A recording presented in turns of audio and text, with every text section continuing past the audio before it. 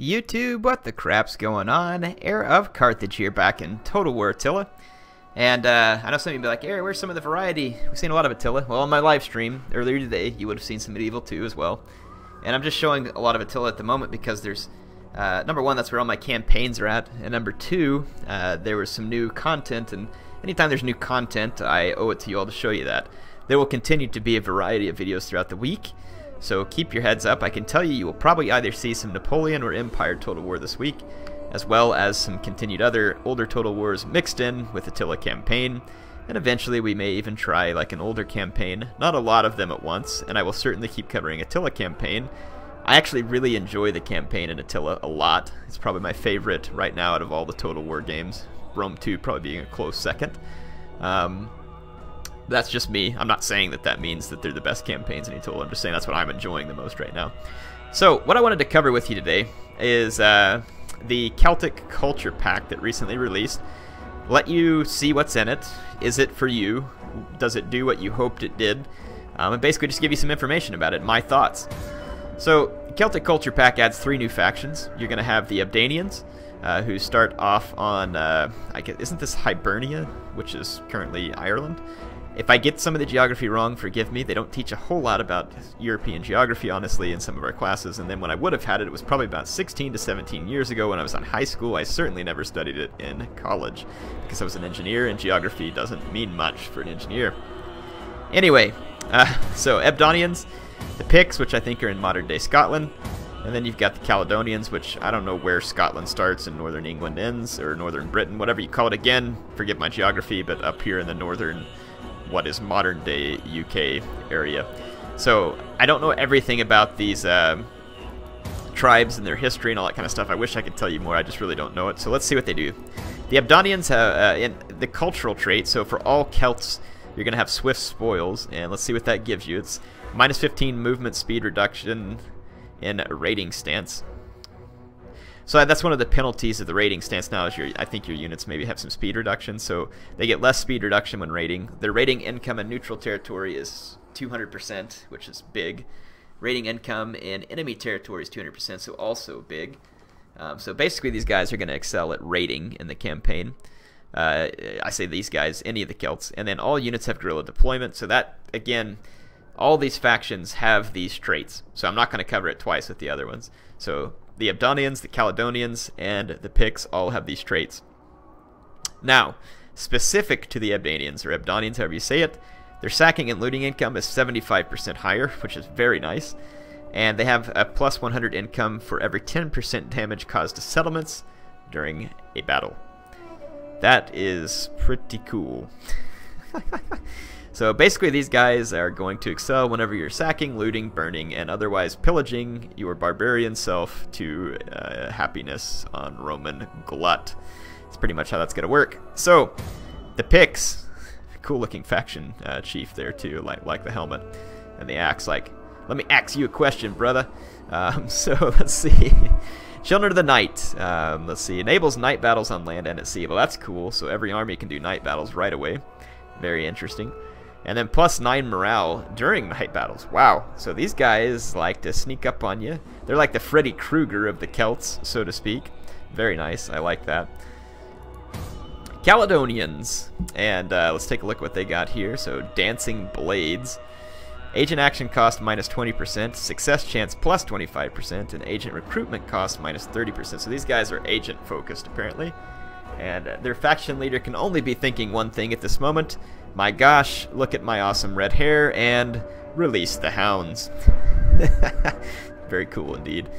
So, what do I think of these factions? Let's see, initial challenge is all normal. They're going to be a lot of fun to play with in campaign. I think these factions are going to add some extra flavor if you want a slightly different type of campaign to play. They're not going to be wildly different than Germanic ones, but they will have different units, a slightly different culture, a little bit different attributes, stuff like that. I could totally see this being worth your while when you look at the DLC, and I think that it costs like 7-something American dollars. For me, that part would be worth it, the campaign piece of it. I'm happy with what they did here. However, I have some reservations about this DLC on the multiplayer side. Again, From a campaign standpoint, I like what they did. I like these factions. I look forward to playing one of them. Again, I have not played them, so if someone's played them and you have feedback on what it's like to play as them, you can let me know. But from everything I can see, it seems like it would be a lot of fun, and it looks like something that I personally would want. So let's take a look at what they look like from a multiplayer standpoint. Now, I have some severe reservations about these factions from a multiplayer standpoint. Now, recently in patch 1, the German factions were all basically powerhouses, and they are still very strong. They're not as strong, and to be honest, I kind of want to leave things alone for a little while. Let's play patch 2. Let's get some thoughts together and try and make patch 3 even better. But all the Celtic factions, to be honest, really suck in multiplayer. And does that mean you're never going to win a battle with them? No. But when you think about it, all of them add like all these new units, which is great. And some of them are very similar to Germanic units. That's fine. I don't have anything. I mean, a cheap spear unit on any faction is pretty much going to be the same thing. I'm okay with stuff like that. You got new names, new skins, all that kind of stuff. Again, it's all fine. Some of the units are pretty unique and very neat. I like it. But all of them are infantry units. Well, isn't that cool? I mean, everybody's always playing cavalry on here. Infantry, yes. Again, in campaign, that'll be quite fun.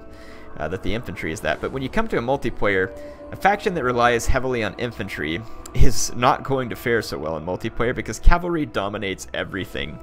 Patch 2 has not changed anything about the fact that cavalry absolutely mauls infantry, with the only exception being like very powerful spears with expert charge defense braced against them, which is extremely hard to pull off. So I see that the Celtic factions are going to suffer greatly in multiplayer. However, even though they suffer, you can have some fun, and I've already tried it, and it was pretty fun. They can deploy anywhere, and you can basically just try and have some fun. If you're not caring about losing, and you want to just have a good time, win or lose, you can take one of these factions, deploy crazy all around your enemy, and go on like some crazy ambush. And it's pretty entertaining. I will give it credit for that. But from a competitive standpoint, if you're like, oh, do I need to buy these units in order to stay relevant in multiplayer? No. In fact, I would say that these factions add very little to multiplayer from a standpoint of what will be useful. Adding to it in the sense that you can play them in campaign, so why not in multiplayer? Great. Personally, I think I like having a variety of factions in multiplayer. However, if you're not going to do a great job of balancing them, then I would recommend actually moving forward that CA consider a couple of things. And this is just constructive criticism. I'm not trying to be mean. One, these guys look great in campaign. There was really no reason to add them to multiplayer. And you probably should have just continued to focus on basically the units or the factions that are already in multiplayer. If you look at like the Burgundians, the Langobards, and the others, they all added a little something to multiplayer, plus they had a Germanic-based roster, so putting them in multiplayer adds just a smidge more variety because all of them are somewhat viable. These guys are very challenging to use in multiplayer. Again, you may be taking this the wrong way. Whatever, I've already played these guys, and I've won battles with them. You must just suck. Well, I mean, I'm not going to disagree with you that sometimes I definitely suck, but these guys really aren't that good at multiplayer, and they're a little disappointing that they weren't balanced in a little bit. And the main reason lies right here. One melee cavalry and it's sword armed. You have no way to stop enemy cavalry with these guys. And you might be, well, they have skirmisher cav, none of which have Parthian shot, and all of which are very expensive. This round shield raider is a cool unit and has some potential, and I'll kind of talk through this. There's a few problems here, though, that make this impossible to really pull off. The Round Shield Raider is a heavy skirmisher cav. That's good. It's heavy. The impact damage from them is pretty extreme. So they can serve the role of still threatening enemy infantry, and they have very powerful javelins, 5 of them. Here's the downside. They're expensive. Well, that's okay. They have 5 very powerful javelins, and they're heavy. They probably shouldn't be cheap. 70 is their speed. So basically any cavalry on the field can catch these guys, and they don't have Parthian shot. Which means that you're going to immediately get forced into a cav engagement and destroyed. Utterly destroyed. So, I'm curious, for anybody who knows, can you tell me what weapon type that these guys use in melee? Is it a heavy spear? If not, it should be a heavy spear, in my opinion. And the reason I say that is because then you could at least try to do a little skirmishing with them. And then the heavy spear would at least allow you to cause some damage in melee, because these guys are heavy, they have decent health, and they would have a heavy spear. So that makes some type of cav unit. It would be kind of expensive, or don't give them the heavy spear, give them Parthian shot and increase their speed slightly, like up to say even just 80. And then these lighter ones over here, increase their speed all the way to, like the very light, its speed should be 110 in my opinion, and so should other bow cav. And then the mounted spear raiders here, increase theirs to 100. Give them something to work with. And without Parthian shot, you really have a very difficult time going after enemy cav. Now, I've talked about what I don't like about these factions from a multiplayer standpoint. Let me tell you what I do like. Very cheap crossbows. A lot of potential here when on flaming shot and stuff. They do not have barrage or precision shot, but they cost 200 talents. You can't hardly go wrong. Celtic bows, very weak, very crappy missile damage, but very cheap at the same time. So potentially helpful. And then there's a lot of infantry, like I said, so you get a nice variety of axe infantry, melee infantry, berserkers, all that kind of stuff. So, and there's some extra warhound units if you all into that kind of thing. I don't see any of them that are going to be particularly amazing, but there's extra warhounds. And honestly, this melee cav right here is pretty dang good when it comes to hurting enemy infantry.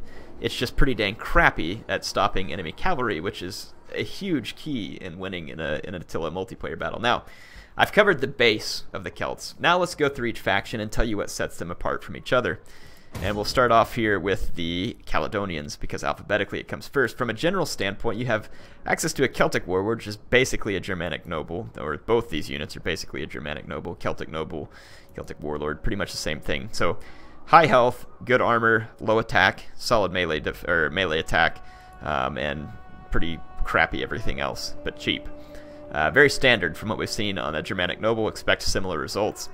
Noble archers and royal archers. When I first saw this, I was like, cool, they put an archer unit as the general. Man, that'll kind of vary things up. And then I got to looking, and I'm like, So at 500, I only get 15 ammunition. It's only 150 range and only 35 missile damage. And I'm supposed to be okay with this because maybe they have higher melee attack and health.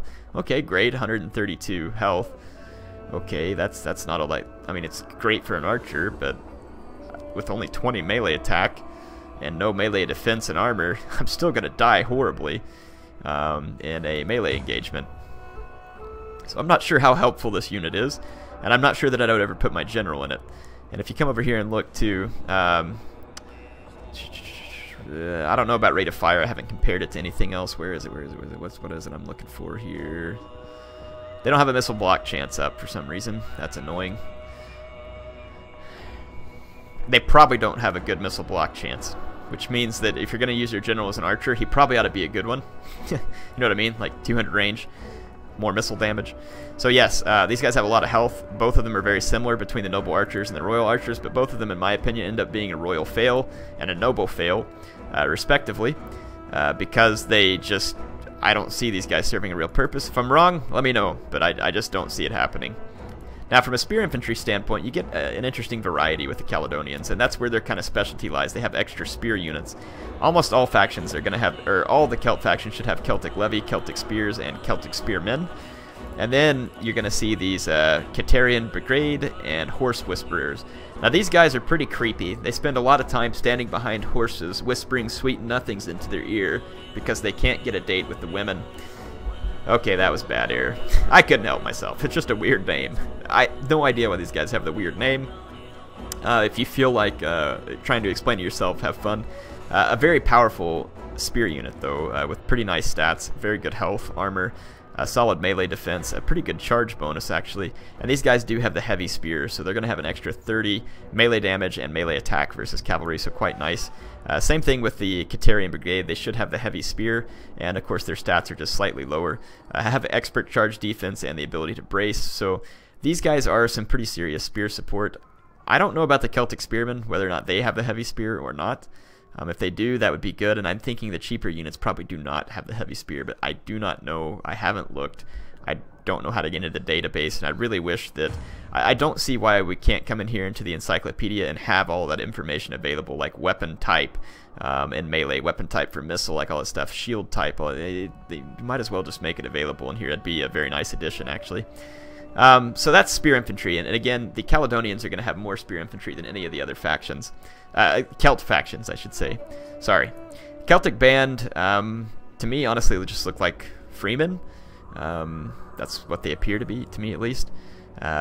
Pretty good attack and damage for their price, but obviously terrible health, morale, and basically everything else. So meat shield, basically. Celtic Warband is also going to be a meat shield unit, except that they come with Frenzy. They cost a little more, but the Frenzy may allow them to cause some extra damage. Their health is considerably better, but again, everything else is considerably crappy. Celtic Wood Runners. Cool name. These guys are going to be more like Roman infantry, though weaker. And what's really funny about these guys is that clearly a real salesman put together this unit. Basically, up here you get to summarize 3 things about the unit that you should be aware of, and all of them are negatives. That's usually what interests you in using a unit in battle, right? Let's see. So I'm looking for units. What do these guys have? Poor, poor, poor. This definitely seems like a solid choice. Maybe you could have at least said something good about them here. So poor armor piercing damage, poor armor, and poor morale. Great. So you get 3 bad things. What's good about them? Well, their melee damage is solid, and they have spear wall. Poor missile block chance, though, is... Or actually, it doesn't say they have a poor missile block chance. Let's see what it is. Yeah, it's not real great. It should list it in here as well. Should. 25%. So, yeah, okay-ish, and it should get better in wall. But anyway, that's them. You got Scotha's Teachers here, which is kind of a special unit. I think they're women, and they're also a Berserker unit, and really a pretty good unit. There's few of them per unit, half, but if you can get these guys into an infantry fight, or sorry, these fine young ladies into an infantry fight, they're actually pretty powerful. And going Berserk as a trait is kind of handy, because if they go Berserk, you should immediately drop Frenzy, because they're going to stay fresh regardless. Or if you drop Frenzy and then they go Berserk, it's also good because, again, while they're Berserk, they are fresh, and it really is helpful. They also have Rapid Advance, which can be helpful in trying to get them into combat quickly, along with, of course, like all the other units, they have Guerrilla Deployment. And most units for the Celts seem to have, or many of them seem to have, Ignore Terrain and other stuff that can be handy. You have Celtic Warriors here. The Celtic Warriors, overall, a pretty solid unit. Again, they're going to be more... This is a little more offensive unit. Their health is a little lower. Their attack and damage is quite good, and then they have Frenzy. And then you got the Fianna here, which is going to be, again, a little more Romanesque type of unit, as in high health, decentish armor, solid defense, and a shield wall. So some of their units are offensive, some of them are defensive, giving them a nice mix of melee infantry. From an axe standpoint, you're going to have these Celtic Axe Band, which are probably very similar to Germanic Band. All axes took a +5 bonus versus infantry in the last patch, so they will be slightly better. But again, be careful, as most of them have a poor missile block chance. These guys say good missile block chance, though. Wonder what they mean by good. 50%. It's actually not bad. So these guys could be pretty handy from an offensive standpoint. Celtic Berserkers, of course, these guys are going to have a poor missile block chance. They can go Berserk is basically the biggest difference here. And again, when a unit is Berserk, it's impetuous and it's fresh, meaning that its morale won't falter, and it's going to stay fresh, which means it will fight more effectively while other units are exhausted. You got Celtic Axe Warriors, which are going to be a little bit stronger, more potent version of some of the other stuff you've seen. Let's see if they maintain the missile block chance. No, so apparently this is an axe unit that has specifically a good missile block chance. Interesting. And then you got Caledonian Axemen. They have an average missile block chance, apparently. Good armor. Let's see. So stats-wise, they have more melee attacks. They'll be landing more hits. These guys are going to be best used against highly armored units, not against units who have a high attack. You'd want to use them against Protectores Domestici, Armagiri Defensores, Legio, Armored Legio. Those types of units would be a better use for a unit like this, whereas if they go head-to-head with like Palatina Defectors, Elite Palatina, Sarmatian Warband, Gothic Warband, that's not going to be a pretty picture for most of these units, just to kind of give you an idea on where to use them. Archer-wise, they have quite a few options.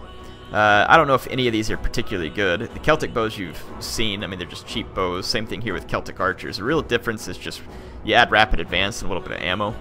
None of their guys have even 45 base damage, so all of these archers, these 575 are certainly going to be worthless. You get a lot of ammo and precision shot, but 35 missile damage is redonkulous. I don't understand why that was done. Archer base damage needs to be at least 45, I think, for it to be of any value whatsoever. And it seems like elite archers maybe could pick up the 55 damage or something. This doesn't make much sense to me, why you would do this. So this unit's very expensive, and I mean, excellent rate of fire, great. Don't see how that's going to pay back, but maybe some people think it will. It is a lot of ammo, I'll give you that, and they can snipe. But again, probably not super useful from a multiplayer standpoint. We've mentioned the Celtic crossbows. The best thing about them is they're cheap. You got Highland or Celtic skirmishers and Celtic brigands, just your pretty average skirmishers, nothing special. More Mayor cavalry, or however you pronounce that. Again, gonna be nice against infantry, and definitely okay for the price in that respect. The best thing about these cavalry is that they have the encourage ability, and so some of the cheap infantry you have around may be able to be supported by these guys if your general's elsewhere. Celtic cavalry skirmishers, mounted spear raiders, and of course round shield raiders. Round shields, I like that they have the heavy trait, but they're going to be very challenging to use without Parthian shot. None of these units have Parthian shot. Once you start up at the level of the round shield raiders, you get a javelin that is extremely damaging. It has 50 armor piercing damage, and a very nice bonus versus cavalry and elephants at 30. So again, why have we not put Parthian shots on these units? It gives the Celt faction something that is useful now in battles. They're not particularly fast, but at least giving them Parthian shot allows you a chance to kite away. It's very hard to throw a javelin and then kite away because the turn time is so slow, and the other cav unit will enter a charge speed and you will never get away. So it's kind of frustrating that skirmisher cav remains completely worthless in Attila, almost exclusively worthless. And it's too bad because the Celt factions really need the skirmisher cav to be good, especially this unit. So that's going to be the main holdback. Anyway, that's the Caledonians. Let's give a quicker run through. Now that you've seen some of the base units, we'll run through the other factions real quick. So the Abdanians, the main general difference up here at general is just that you have King's Fianna. This cav unit is going to be quite good versus infantry, not very good against cavalry, though it does come with 2 100 damage javelins that have 50 armor piercing, so potentially great if you can get those deployed before battle. In an infantry standpoint, a few differences. You still have Scothus Teachers, Fianna, Celtic Warlords, all these base units. The main difference is they have Gallowglasses and King's Warband. Gallowglasses are a Romanesque type unit in the sense that they have high health, again decent armor, and a shield wall. They also have the steady ability. And then the King's Warband is going to be, again, a similar unit but with better stats. So they're a sturdy mainline infantry unit that's not great at attack, but pretty steady. And as far as axes, you got this Celtic Axe Band, again, that has the good missile block chance, which is probably the unique feature about them. Celtic Berserkers, again. And then I think we've already seen the Celtic Axe Warriors. Nothing new with the Archers, the Crossbowmen, and the Skirmisher department. You get a little bit of something different. The Abdani Abdani, however you say it, have very nice Skirmishers. Whether or not they'd be worth it in multiplayer, I doubt it. But these guys have 10 90 damage javelins, which not bad javelins here. 20 armor piercing, rapid advance. That's quite a few javelins for that price. These Kerns, however, have 12 100 damage, 50 armor piercing javelins, with a 30 bonus versus elephants and cav. Very expensive unit here. Very expensive, but extremely good armor and a good shield. So I don't know that you could ever make these guys worth it. This I don't even know how to say these guys. Whatever.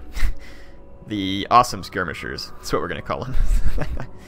Yeah, I can't pronounce that to save my life. That's way too many consonants for me in a row. So yeah, ammunition, they have 14 of the same extremely powerful javelins.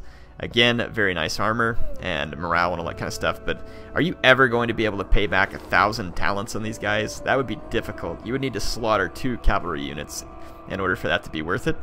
Possible, because their javelins are very strong, but how are you going to protect them when you've spent 1,000 on them? Good luck. So I like the idea, the flavor that you're trying to make the Abdanians special skirmish capability, but the pricing on these units is very forbidding. Very forbidding. And again, you've got the same offering in cavalry. There are a couple more skirmish cav as well, but they suffer from the exact same problem that the round shield raiders do, except even worse. The round shield raiders at least are fortunate enough to get the heavy designation. Although these cavalry start to carry even more of the high damage javelins, they cost more and they are light and light with less health. So they do get a little more speed, but it's only 80. Still very catchable by almost any cavalry unit in charge speed. So again, nice try, but wasted in multiplayer. Will be quite fun in campaign, but again, wasted in multiplayer. They have Wolfhound Spearmen and Sighthound Spears, so extra dog units. Nothing too special about either of these.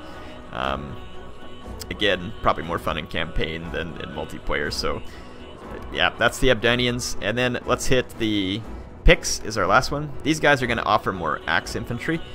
And from a general standpoint, they have these followers of Morrigan. These guys are pretty interesting. They can go berserk. They have Frenzy, Rapid Advance, not a particularly high attack, but a pretty tanky unit, and the fact that they can go berserk and they scare other units can be potentially helpful. They do have Black Blades and Pictish Swordsmen as unique melee units. Pictish Swordsmen boast some very nice attack stats and a decent charge.